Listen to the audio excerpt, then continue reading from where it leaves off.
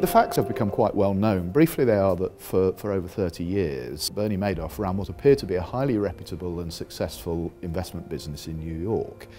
He was a leading figure on Wall Street and was heavily involved with a number of boards and industry commissions which were concerned with the regulation of the securities industry. He served for a period as chairman of NASDAQ. And there were three arms to his business, at least ostensibly.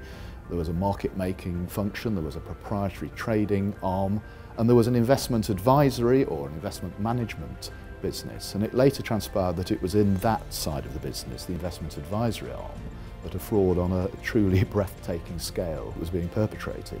It's easy with the benefit of hindsight to reflect on the well-known factual matrix, but a key takeaway for any stakeholder, be they professional advisor, potential investor or other, is that viewed through any lens, there were several indicia, telltale signs, or as they are referred to in the Madoff litigation, red flags, that should have put people on notice that Mr. Madoff and his network were engaged in fraudulent activity or that something was amiss. The particular combination of people, locations, the particular facts of the Madoff story may not be repeated exactly, but I think there are some lessons that can be learned that will hopefully give hedge funds, financial institutions and their insurers the best chance of avoiding being caught up in any repetition.